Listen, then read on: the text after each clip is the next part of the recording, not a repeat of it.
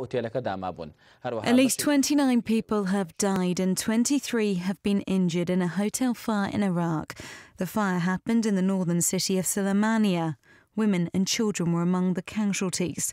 At least 3 of the victims died jumping from the 3rd floor trying to escape the flames. A security official said the fire was not a terrorist act and the cause is now under investigation, though it's thought it could have been caused by a gas leak or electrical fault. Police officer Aris Baker says the fire took hours to put out. Salem Street in Summer Hotel. We rushed into the scene immediately. The fire was caused by a gas leak. 29 people were killed. Some of the victims were burnt while others suffocated.